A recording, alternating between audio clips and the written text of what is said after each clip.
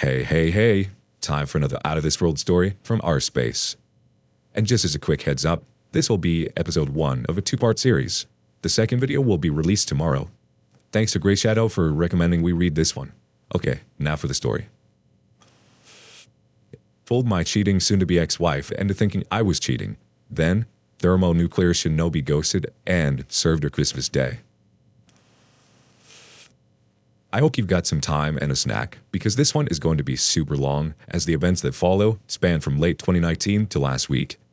As for the roles, all names are altered herein. Okay, so here's the backstory. My soon-to-be ex-wife was my high school sweetheart. We started dating in '92 when we were both 17. We're both 45 now, and have been together ever since. She's the only woman I've ever been with my entire life. We married 5 years later at 22, fresh out of college. A year later, we had our first of 2 children, both boys, 22 and 17. 23 years I gave to her, built her a house, worked my butt off to give her the life she wanted. Sure, we had rough patches, but what marriage doesn't? Even in the worst of times, we found a way to pull through and come out the other side better, which made the discovery of her affair that much more jarring. Flashback to March 2020, when I first got the feeling something was off. For a good 2 months prior, we were in a flunk. I was on the mend from reconstructive knee surgery, blew out my ACL in fall 2018, but still lacking in movement. At the time, I only had about 55% range of motion on my knee. This took a toll and quite a lot in the house. I was out on workers' comp, as I had been injured on the job, and I was unable to do my usual household duties. So Locke got backed up.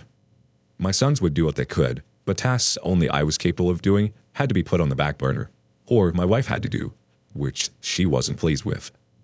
Things also crawled to a standstill in the bedroom between us. It had already slowed down prior to my injury, but in the state I was in at the time, it completely stopped. During these months, she, we'll call her Sue, was spending more time hanging out with coworkers after work. Between November of 2019 and March 2020, it was a regular occurrence for her. Naturally, I thought nothing of it. I've never, in the 23 years I'd been married with her, had any reason to worry or not trust her. She has her friends, I have mine, and we have mutual. I'd go hang out with my friends all the time, and there was no issue. It was all above board. It was around January of this year that I noticed something odd. Sue started getting noticeably distant with me.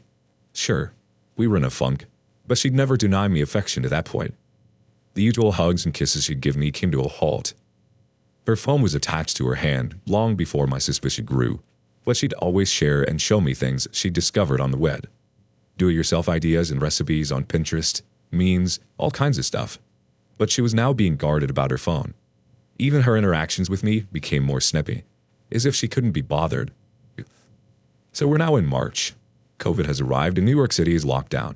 Our chosen careers fall under the essential designation, so neither of us have to work from home. I'd just been recently cleared to return to work after 5 months on the shelf, and I was eager to get back after it, as 5 months on my butt rehabbing my knee and not being able to do physical stuff drove me nuts. For context, I enjoy physical activities. I'm an avid martial artist, and I'm typically in the gym 4 days a week, on top of all the home projects I did. Within a week or 2 of the lockdown, my soon-to-be ex-wife alerts me that she's going to have to start putting in extra hours. Again, I think nothing of this because of her field. Of course, I was under the assumption it'd be every other day, but no, it was every day. And not just an hour or 2. She'd come home 3 or more hours later and go straight to the shower, spend a little time with me, a little time with our 17-year-old, 22-year-old live with his girlfriend across town, and then go to bed. As I'm able to support myself on my knee better, we started getting intimate again. But as you'd probably guess, she wasn't mentally or emotionally present for it, which I noticed quickly. So, by early April, the picture started getting clearer to me. All of the signs were pointing to the idea that she was having an affair. That's when I decided I needed to find answers. So I scoured the internet on things I should be looking for. Signs of infidelity in one's partner, and sure enough, she was pretty much ticking all of the boxes on such behavior. So then, my search inquiry advanced to how do I find proof? I started with her social media. Looking at her Facebook entries from months prior, it's pretty much the usual. Pics of us and her sons, pics with her and her friends, and more than a few pics of her nights out with coworkers. In these pics, it's a mixed bag of her closest friends from work, and a couple folks I've never met from her work. But I see one recurring thing in a number of these pics. One guy. In every picture he's in, he's rather uncomfortably close to her. His arm is around her shoulder, or his hand is on her lower back. Way too close for a guy I've never personally met. Needless to say, that put a sour taste in my mouth. But that wasn't the worst of it. No. The worst was the fact that apparently this dude is a friend of hers on Facebook and follows her on Instagram. So I got to look up his Facebook account, and wouldn't you know it, I'm blocked. Why the hell am I blocked from seeing this guy's Facebook account, but he's friends with her on Facebook? Yep, now I'm in Batman detective mode. At that point, I wasn't even trying to deny it. I knew she was cheating on me with this guy. My mission was to find out for how long. And over the course of April and May, that's what I did. You know, I never had any clue the depth of info you could scour from phone, text, and email records up until then. We have a family plan cell phone package, and I was able to pull up quite a bit of data. My soon-to-be ex-wife's data history was telling. The two most frequent numbers she had interacted with from October 2019 to April 2020 was my own, and a number I'd never seen before. Take a wild guess whose number it was. The quick check on Google, and I confirmed it was the dude from the photos who blocked me on Facebook.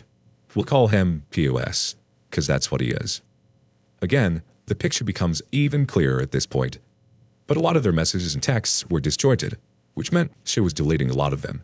I knew she was cheating on me with this guy, but nothing in the data could serve as a smoking gun. I needed more evidence. It's at this point that I tell my best friend Oz what I had found. He asked me, did I confront her with what I had? And I said no, because I felt like it wasn't enough. That's when he told me about an app that I could download to apparently spy on her communications in real time. I won't say the name as I don't know the rules on that here. I got it installed, synced up my data plan, and waited.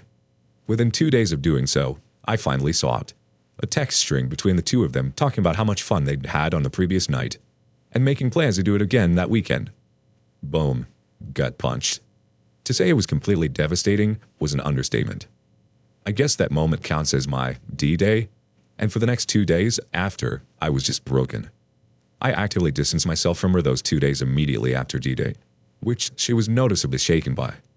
She'd try to console me and ask me what was wrong, but I'd brush it off and leave her presence. I couldn't even look at her.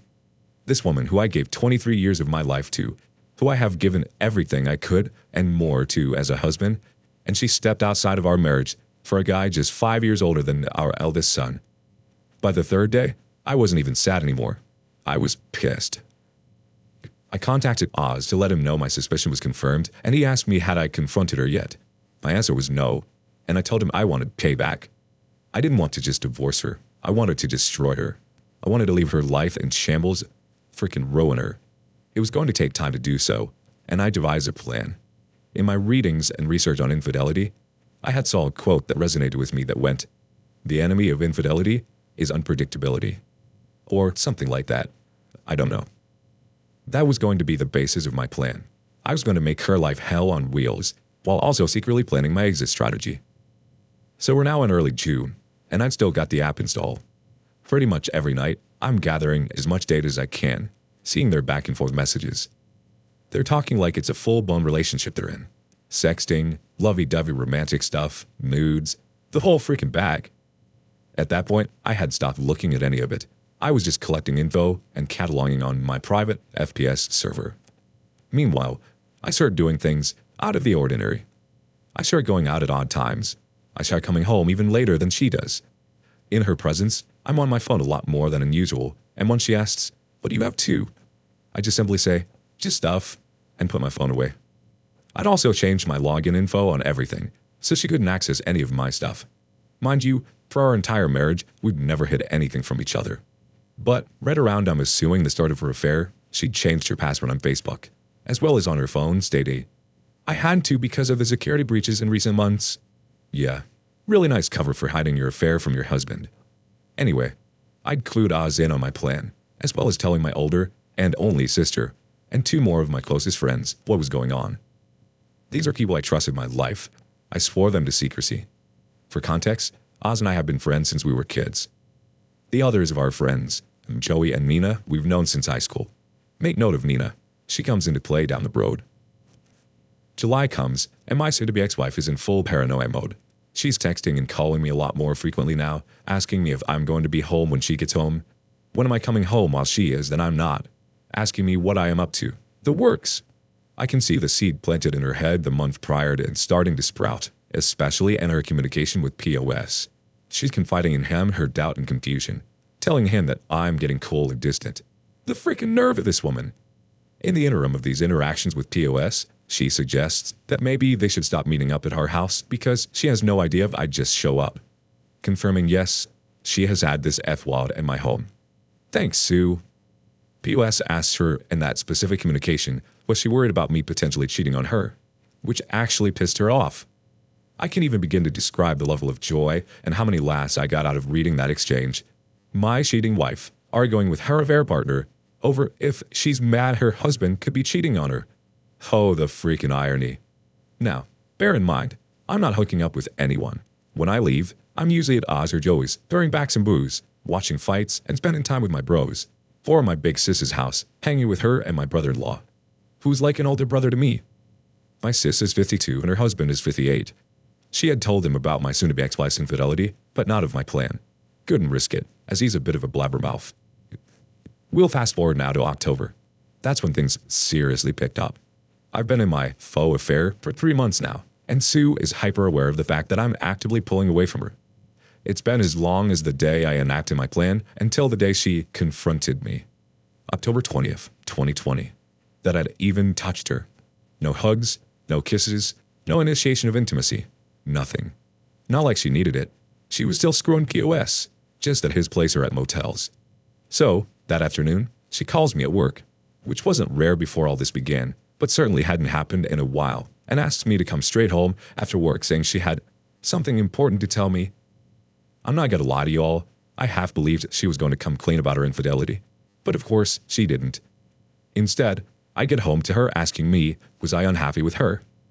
The freaking nerve! She cites the fact that I've been spending way too much time away from home, I don't show her affection anymore, or our sex life has completely died.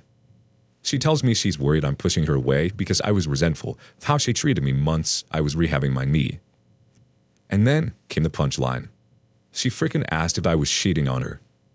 Oaks, I fell out on the floor laughing hysterically. And when I say hysterically, I mean Joker laughing gas hysterical. On the surface, it looked like, to her assuming, it was me laughing off the notion of being unfaithful. It was of course actually me laughing at the sheer irony of what was happening in front of my eyes. I'm tearing up, pounding on the floor in complete hysterics for a good 2 minutes before I compose myself enough to answer. I sit up and look her in the eyes for the first time in months, shaking my head. But I don't give her an answer. I stand up, brush myself off, kiss the top of her head, and go about settling in for the night. Later that night, as I'm in my office, I decide to, you know what? Given the brevity of what happened, I wanted to see what she was telling you. So I fire up the app, and sure enough, they're actually texting in real time. She tells POS, I know he's cheating on me. I asked him tonight, and he literally laughed in my face. He fell on the floor and laughed for like 5 minutes. It wasn't 5 minutes, obviously. He doesn't even care how I feel anymore. I don't know how or why, but he's gone. I know I've lost him. This is karma, I know it. The smile I had on my face reading that must have resembled the Cheshire Cat. She was breaking. POS attempted to console her, saying that if I cared enough for her, she wouldn't have had to come to him to give her what I wasn't giving her. But the tone of her responses told me she was having doubt now. She had the nerve to step out of our marriage because I was unable to fulfill my role as a husband due to legitimate injury, and kept the affair going for, at that point, nearly an entire year. But the idea of her losing me to another woman was enough to make her waver? What a freaking weakling. Now, during all of this, I was also exacting the second part of my plan for payback, getting all of my affairs in order financially. In September, I had met with a family attorney to get the ball rolling on divorce papers. With the mountain of evidence I'd piled up to that point, New York is an at-fault state as far as divorce, and the overwhelming amount of proof I'd gathered displaying Sue's infidelity pretty much solidified I could nail her to the freaking wall in a divorce case. My lawyer instructed me to get all of my financials in order in preparation for whatever division of assets might come as a result. I went one better than that, secretly pulling all of my money out of her joint account and putting it in my personal account. I also started shopping around for an apartment as part of Phase 2. We're now in November, and I've not changed my behavior. In fact, I've ramped it up. This is where my friend Nina comes into play. For context, Nina and Sue have never been what you call close. I met Nina freshman year of high school, 2 years before I met Sue. Even way back then, Sue has seen Nina as a threat, as she's my closest female friend. There's always been an implied, "I don't trust her," from Sue regarding Nina. She's never addressed it directly, but it's obvious to anyone who pays attention. Conversely, Nina's never been a big fan of Sue. Early in me and Sue's relationship, Nina called to attention to me how Sue was pretty much imposing herself in our little square of friends, whereas I didn't do the same with Sue's set of friends. That irked Nina because she knew why Sue was doing it. Her. Among Sue's circle even now, there are no male friends, aside from POS. Whereas Nina is the only girl in my square. Nina had been stuck overseas due to the virus, and finally returned to New York City November 3rd. Oz, Joey, and I decided we were going to celebrate her return with a night at Joey's house for dinner and drinks. There was only 5 of us: Oz, Joey, Joey's wife, who was also Nina's sister, Mina, and myself. Sticking to the CDC guidelines, we take the Rona very seriously. Nina, being the evil mastermind she is, comes up with an evil idea to trigger Sue. She suggested we take some photos in the same vein of the photos I discovered of Sue and POS months prior and post them to my Facebook. And that's just what we did.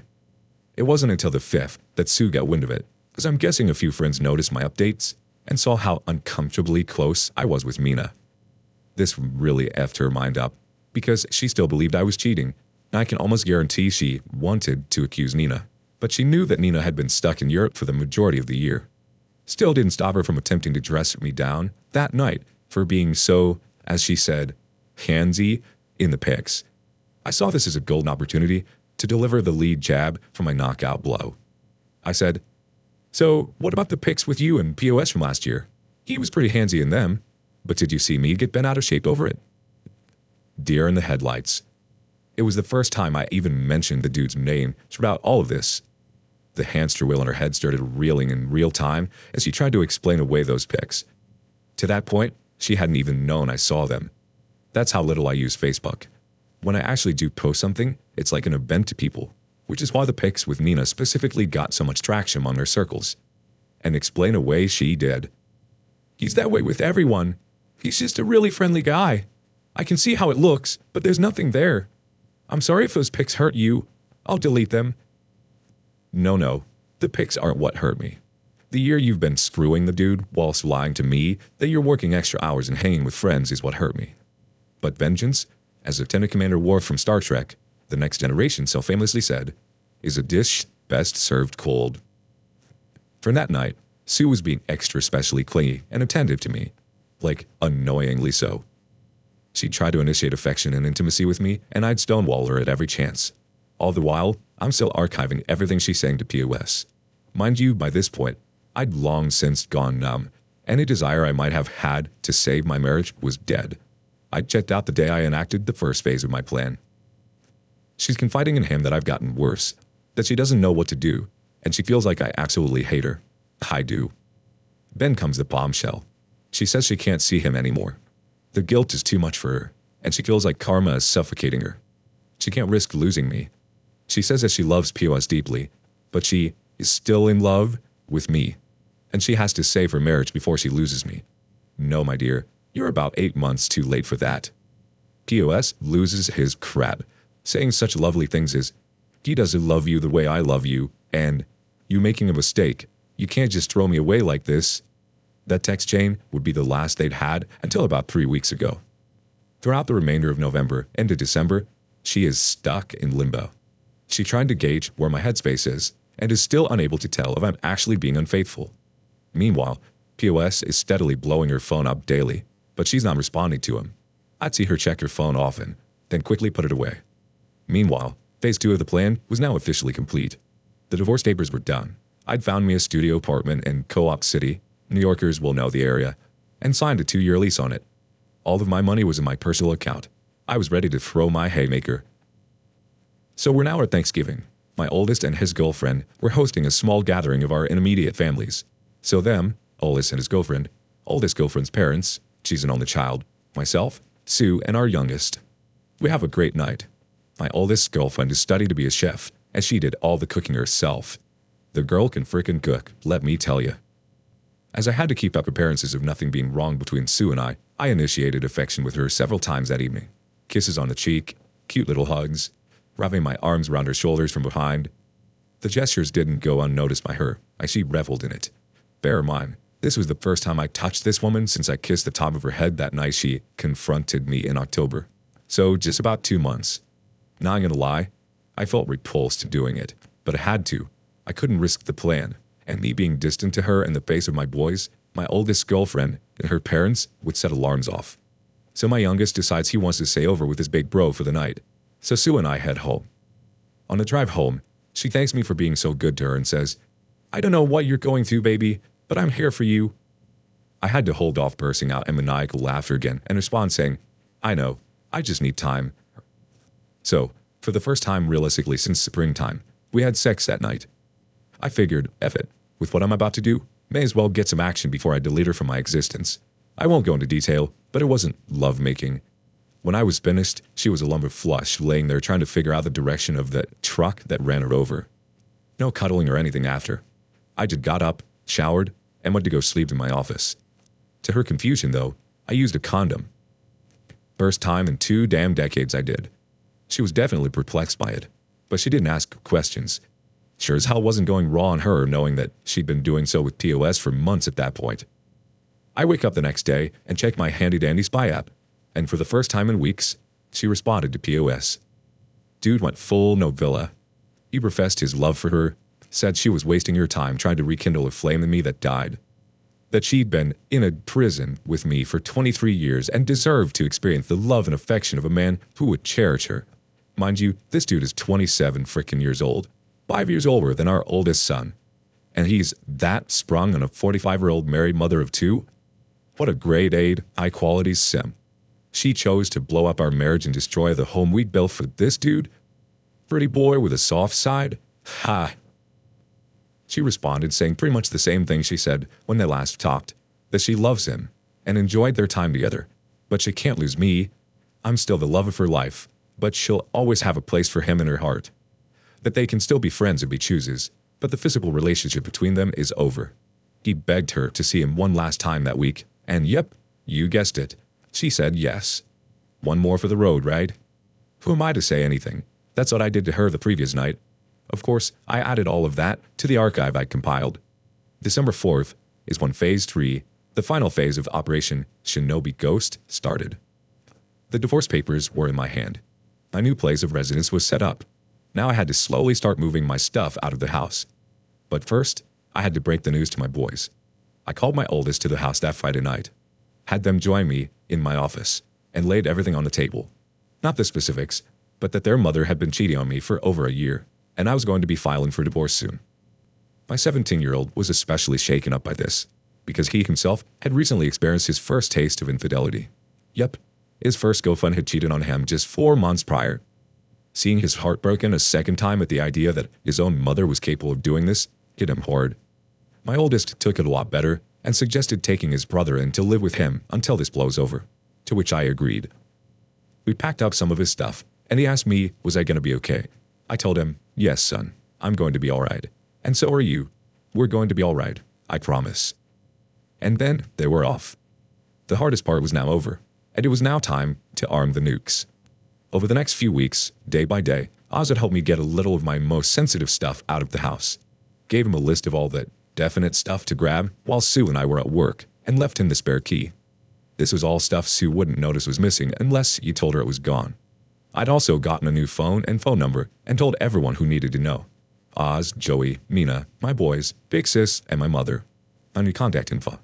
Meanwhile, I'm keeping up the ruse with Sue and she's none the wiser. Trickling bits and pieces of affection to her just to keep her off of the trail, whilst she's still in contact with POS.